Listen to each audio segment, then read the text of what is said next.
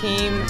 They have a physicality that challenged us, and in that third set we got down early, so it was a good opportunity for us to work ourselves out of something and not have a team let us out, so they really had to fight for that.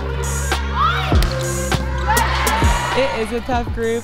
We've asked things of people that maybe they haven't had in the past, so this is Holland's first weekend on the outside in her career, and she's doing a great job. We've moved some people around, tried to be creative, and I just think it's a very excitable team.